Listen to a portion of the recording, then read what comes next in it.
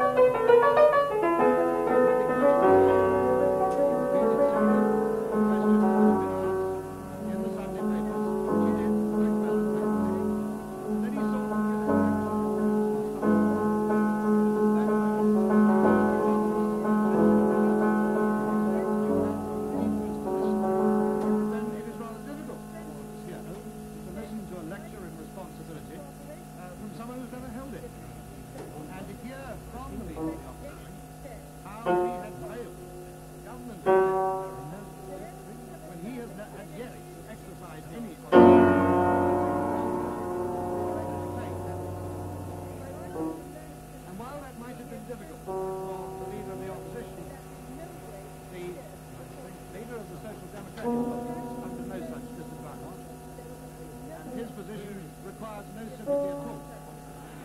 Because by that time, my right honourable was very close. She had told us the full, unfortunate, regrettable story.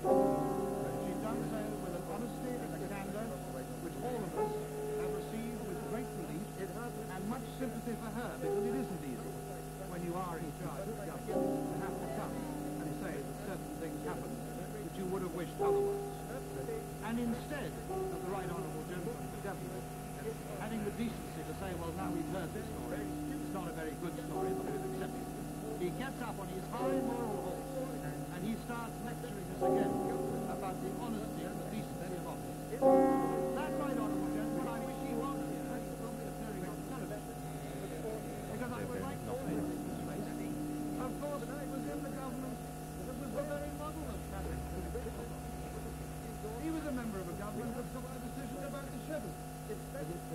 He then came to high office.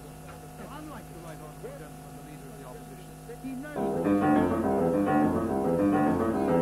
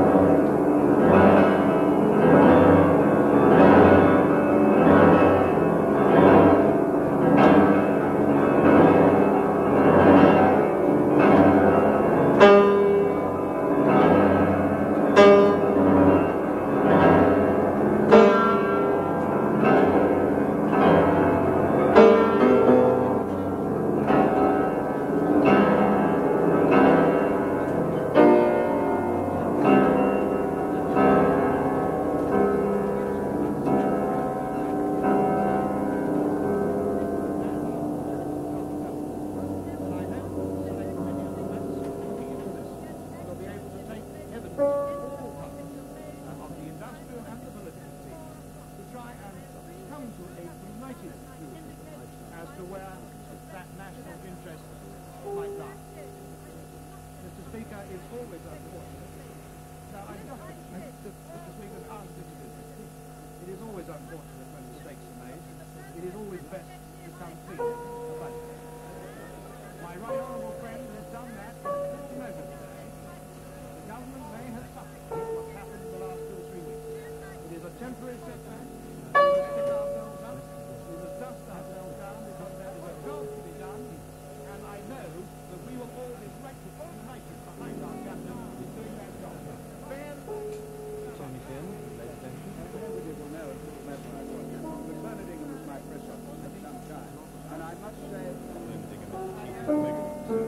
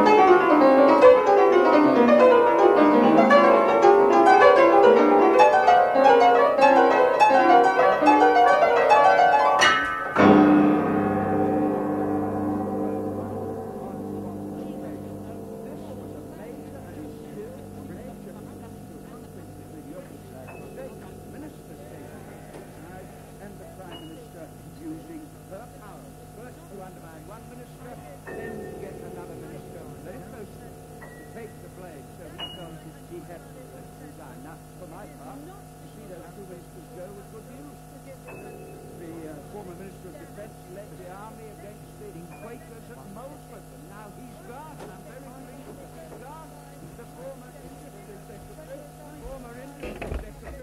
led the Cove police to batter the miners at Orgreaves, and now he's gone. So as far as I'm concerned, the loss of those two ministers is a plus, and they must be delighted in the NUM and CND to find these two men have gone. But the House has other concerns. The first was the question of the official secret check. A few months back, Sarah Tisdall, out of principle, released to the press the Guardian, didn't protect her, alas. Bernard Ingham comes from the Guardian too, that might be remembered. But she released something that happened that she shouldn't have done. She was put in prison for 6 months, and the Prime Minister released the order to put out in the news. And I think also on the Ministry of Defence showed and then the Prime Minister retrospectively authorized, because the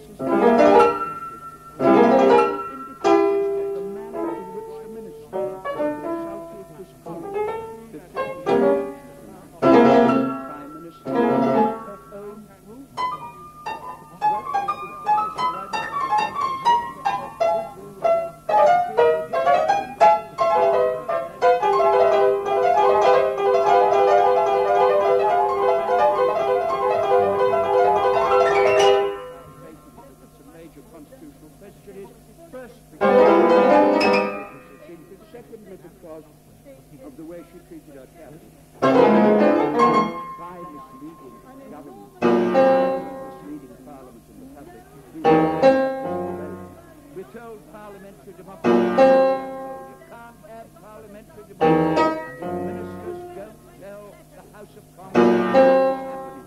to be hauled up on a standing number 10.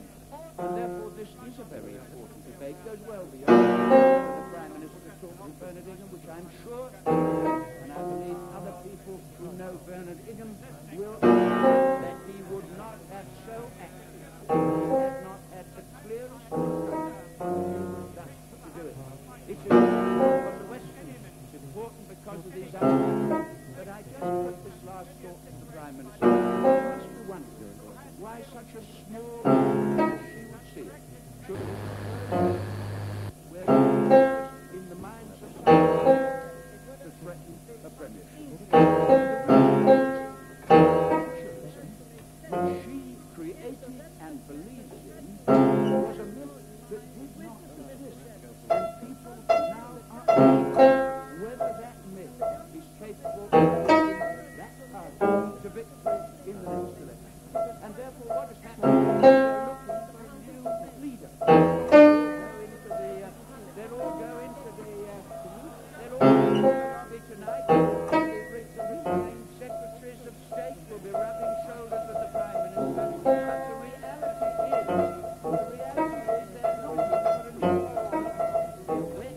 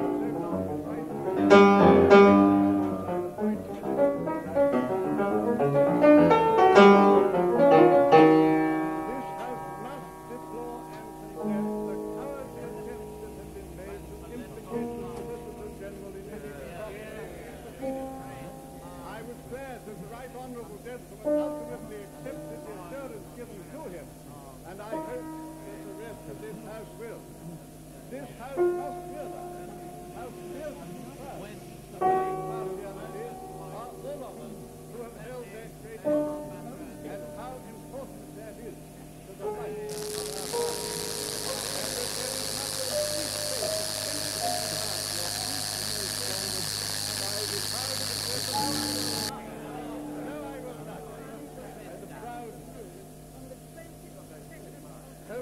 Now, Mr. Speaker, no, I will not.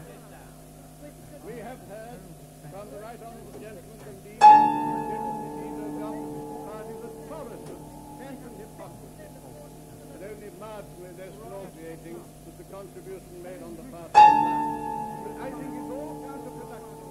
What must be clear is that the flames of Pikestaff now is that my right honourable friend, the Prime Minister, stands head and shoulders above the whole of our British and integrity. And if they believe that in this way they're going to drive her and us out of office, they have sadly misjudged the lady, they've sadly misjudged us, and they have sadly misjudged the great majority of this country. Now can we not get on with God? May I say to my right honourable friend, the Prime Minister, for myself and all those who thank you for the courage, the loyalty, and the integrity. Honourable right honourable gentlemen don't like it, of course they don't. Why, I'm determined to say it. With that need, we can and we will be not only those people over there, but the other and the real problems that affect the country around. From Labour's front bench to wind up to Labour, Don Smith.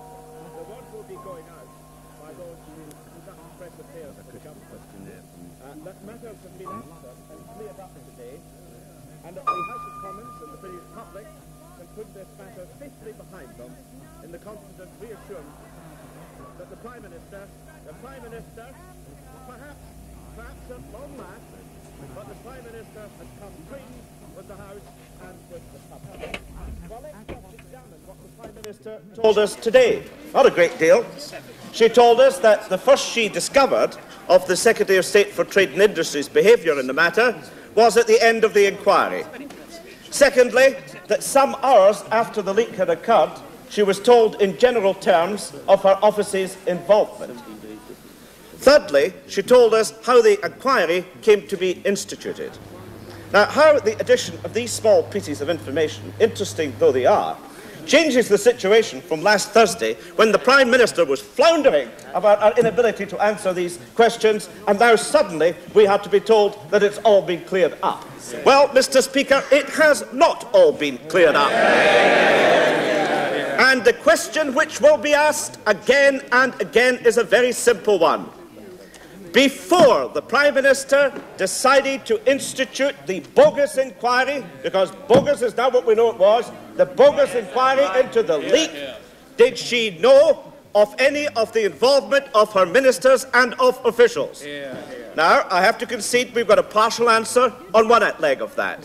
So far as the Secretary of State for Trade and Industry is concerned, she says she did not know of his involvement. Now, that is a little curious, because he says, and she said when she made a statement about this matter the other day, that he telephoned or caused his officials to communicate with Number 10 on the basis that, subject to the agreement of Number 10, then certain action was to be taken. It is odd that that was there and signalled from the beginning, apparently, and yet the Prime Minister says that she did not know of his involvement until after this laborious inquiry had been completed. Well, but let that matter stand. What we don't know is whether she knew from her officials of their involvement in the leak prior to the setting up of the inquiry. That question simply has not been answered. It will be asked, and it will be asked, and it will be asked again until it is answered. But the question, Mr. Speaker, is not an idle one. This is not one of a small matter of the mismanagement of government. This an unfortunate leak, a slip, something that arose out of an unfortunate but genuine misunderstanding, we're told. Let me remind the House of what the Solicitor General wrote to the Secretary of State for Defence in the letter which has only become available today, having been declassified and put in the library before this debate started. I quote from the penultimate paragraph.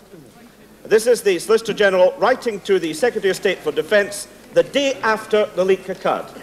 And he says, "On a different aspect of this matter, I want to express my dismay that a letter containing confidential legal advice from a law officer to one of his colleagues should have been leaked, and apparently leaked, moreover, in a highly selective way. Quite apart from the breach of confidentiality that is involved, the rule is very clearly established that even the fact that law officers have tendered advice in a particular case may not be disclosed without their consent, let alone the content of such advice. It is plain that in this instance this important rule was immediately and flagrantly violated." So let us get to the situation on the 7th of January, when the Solicitor General knows that a flagrant violation has occurred. Now, this is the time when the Prime Minister has been told in general terms of her office's involvement. Well, she certainly must have known that there was a leak. It was on the front page of the Times, it was on the front page of the Sun, it was on the front page of the Mail. I think it got into the Evening Standard on that very day. And in lurid headlines, the Daily Mail says, "The Great Cabinet Shambles. Open war as ministers attack Heseltine." The Times, "Heseltine told by law chief, stick to the facts." And it goes on in that vein, and I think the Sun, true to form, has a simple headline, "You liar." Now, this is all happening on the 7th. It is quite clear that a flagrant violation has occurred. That's what the Solicitor General tells us. Now, I assume that the Prime Minister knew about the rule, about law officers. I assumed she knew about that. Now, what was her reaction to that? Did she have people in and say, "A flagrant violation has occurred, I'm not putting it up with it in this government which I run, and I want to find out what went on"? No, nothing happened. Absolutely nothing happened from the Prime Minister until the Attorney General stirs himself, realising that a flagrant violation has occurred, And he doesn't go to the Prime Minister, apparently, which is very strange. He goes to the head of the civil service. Now, maybe he thought he would get a more sympathetic response there than going to the Prime Minister. He might be able to get the complaint out before he received his letter of dismissal, perhaps, going by that route through the head of the civil service. However, he goes to the head of the civil service, who then minutes the Prime Minister 3 days later on the 10th, and then she says, I readily gave my authority for an inquiry to commence. The question must be, why did it take the Attorney General and the head of the civil service to remind the Prime Minister of her constitutional responsibility for the government in this country? Why did she remain inactive? That's charge number one. Charge number two is it really true that the Prime Minister knew nothing about the activities of her civil servants in number 10? And in this regard, Mr. Speaker, let me remind you of something which happened this very afternoon. My honourable friend, the member for Linlithgow, rose in his place and put a question to the Prime Minister, and he referred to a question on column 455 of the Hansard of 23rd January, put by the Chairman of the 1922 Committee, the honourable member for Woking, to the Prime Minister. Now, I hope the House will forgive me if I just quote the question and answer, because I believe it's of profound importance.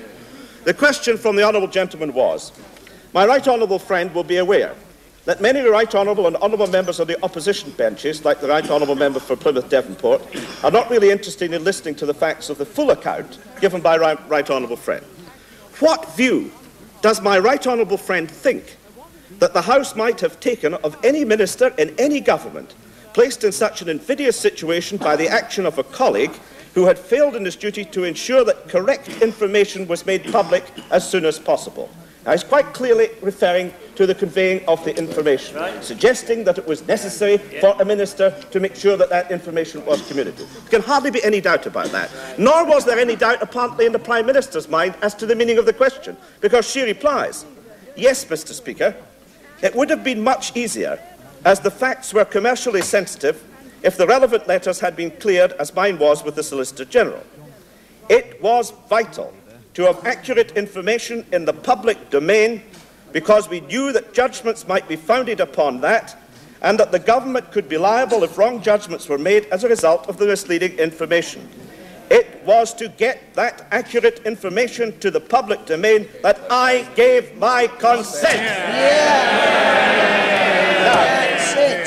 Why did the Prime Minister tell us last Thursday that she gave her consent to the leaking of the letter into the public domain? The Prime Minister getting to her feet. I'll gladly reply to the right honourable gentleman.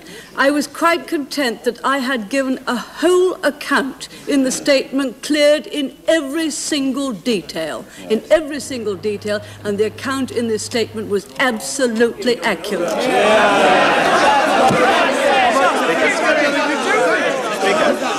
I know, Mr. Speaker, that the Prime Minister's statement was gone over like a tooth comb. The one she read out here. It's full of all the weasel words. It became accepted as a matter of duty. Cover instead of authority.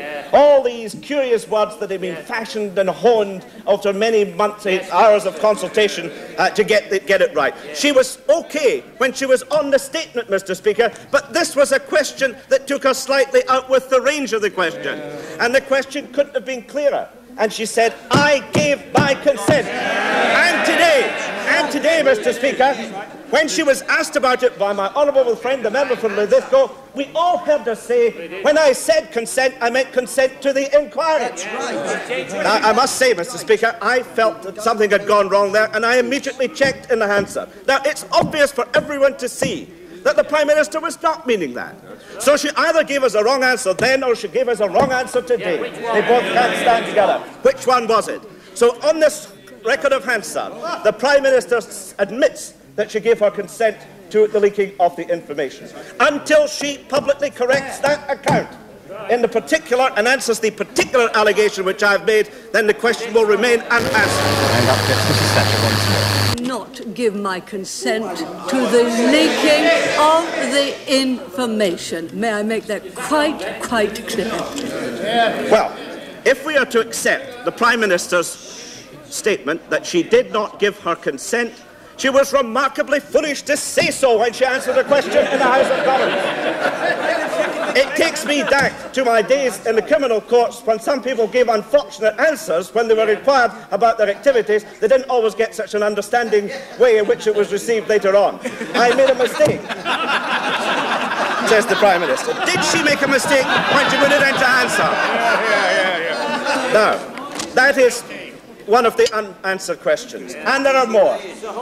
But what is worrying, Mr. Speaker, people who care about good government in this country, is that it is typical of this administration. I'm sorry to say that there is no surprise throughout the country at the evasions, at the denials, at all the rum-goings-on of recent weeks and recent months. There's no surprise that things should happen in this way. And it is, Mr. Speaker, because the standards of good government in this country have been steadily deteriorating under the rule of the Prime Minister and Ministers.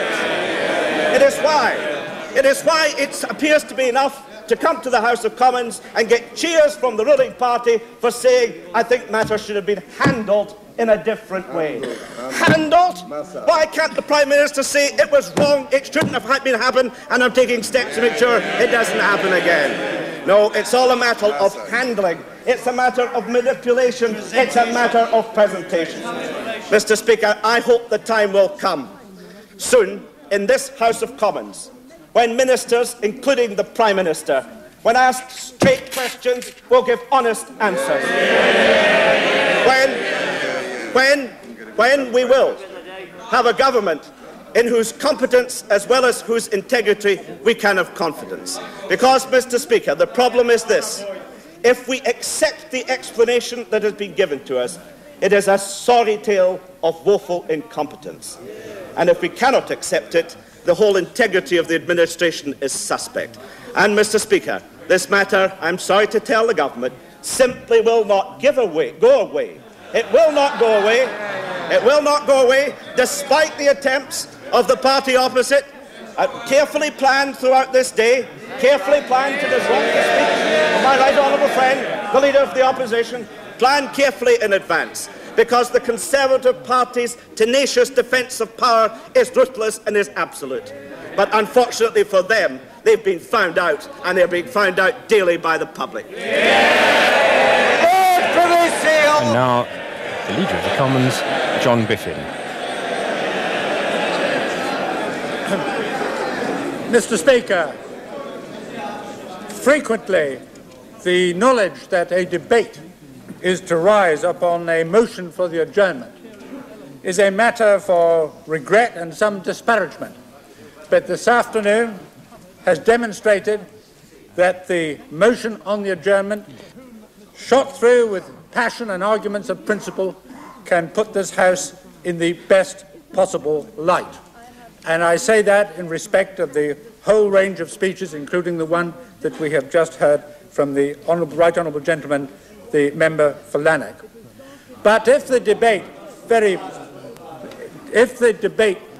well, it's not difficult to flatter the Right Honourable Gentleman. I agree it's rather more difficult for some who sit behind him.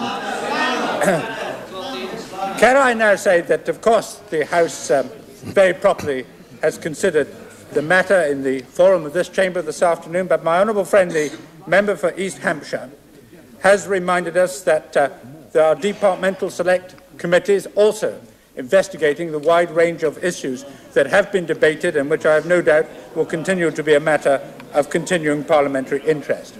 But I want to draw the attention of my honourable friends and of the House to probably three aspects of this afternoon's debate. One concerns, I think in a very real sense, tragedy. The other, the major lesson, I believe, for Parliament and for the Treasury bench. And finally, to draw the attention of my honourable friends to a dire political warning implicit in what is now being argued. First, as far as the point of tragedy is concerned, the Right Honourable Gentleman, the Leader of the Opposition, and my Right Honourable friend, the Prime Minister, have drawn attention to the continuing shadows over the future of Westland, a future which cannot be assisted by the current political difficulties, and a future which we must all hope will shortly be resolved. But it was particularly in terms of tragedy that I and many of my colleagues will feel deeply the loss of two colleagues over this issue. My right honourable friend, the member for Henley. Mr. My Heseltine. right honourable friend, the member for Richmond. Mr. Britton. My honourable friend, the member for Horsham, paid a very warm tribute to my right honourable friend, the member for Richmond, which I thoroughly underline. And my right honourable friend for Henley has given the clearest possible indication that he returns...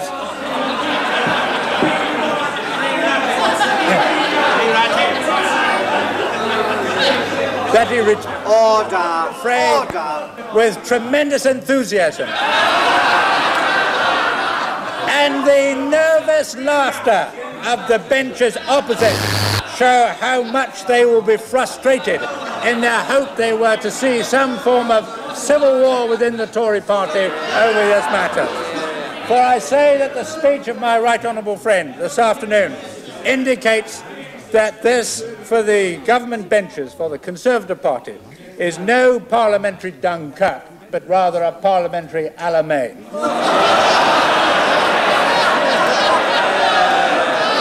Conservative MPs smiling at that, as well as the raucous laughter that you can hear from the Labour benches.